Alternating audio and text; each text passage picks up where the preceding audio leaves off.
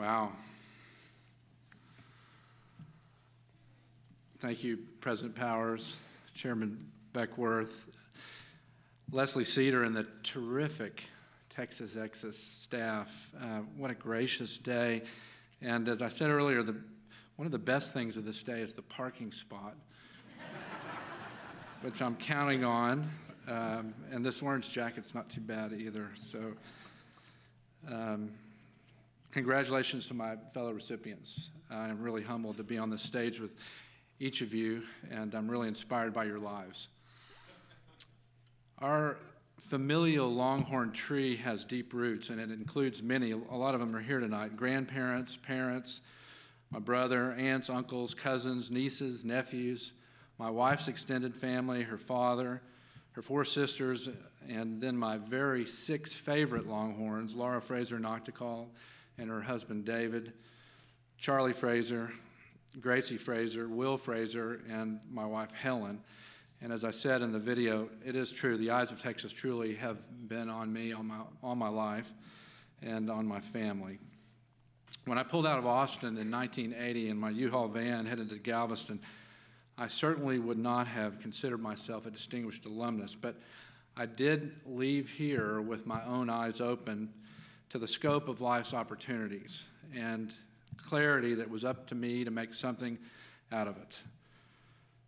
In retrospect, I consider my time in Austin as a sort of personal commissioning. I felt I was sent forward from here with a sense of urgency to try to do good things. For unto whomsoever much is given, of him shall much be required. These timeless words from Luke have been central to my values in life. What a blessing this university has been for me, for our state, for our nation, and really this world. How much do we owe this special place? What's required of us to honor what has been given to us as graduates? As President Powers noted, we look up and read on the facade of our iconic main building, "You shall know the truth, and the truth shall set you free." And we're inspired by those words. In the course of my personal journey, I've benefited not only from this wonderful institution, but many wonderful institutions, including the University of Texas Medical Branch, the Johns Hopkins Hospital, the Royal Children's Hospital in Melbourne, Australia, the Cleveland Clinic, the Texas Heart Institute, and for the last 19 years as a faculty member of the Baylor College of Medicine and practicing in our beloved Texas Children's Hospital. The truth about each of them, just like our University of Texas, is that their enduring success is not an accident. These institutions have purity of mission, principled, visionary leadership, and palpable, continually renewed commitment to excellence. Thank you, President Powers, the academic and administrative leadership, and the faculty of University of Texas at Austin for your tenacity and the fundamentally critical mission of keeping this university moving forward as a university of the first class, a university of the highest order in education and in research, and very soon in medicine.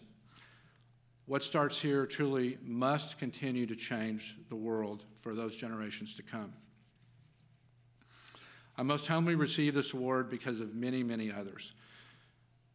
I thank those many individuals who supported this nomination, particularly Dr. Jim Willerson here tonight, my wife's father, Dr. Denton Cooley, and a very special thank you to the Dean of Deans, Manuel Manny Eustiz, the Dean of the #1 School of Education in the United States.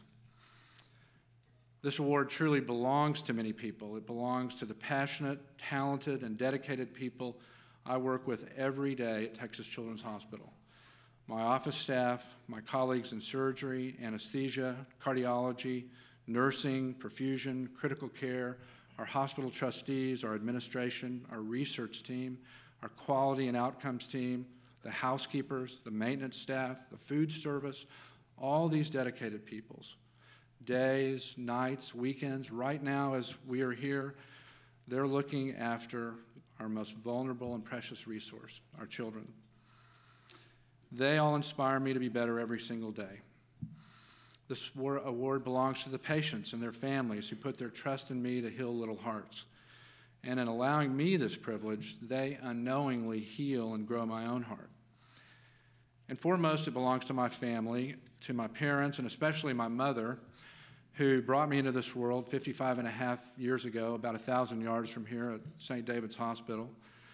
To my children, now all grown and very accomplished and truly outstanding in every way, and particularly to my wife and partner and advocate, companion for 30 years, for Helen, for her steadfast love and support. Finally, thank you very much for what feels to me like a renewed commissioning. I know we still have many important things to do at Texas Children's Hospital to combat heart disease, cancer, child abuse, smoking, obesity, disparity in outcomes and quality, and healthcare access.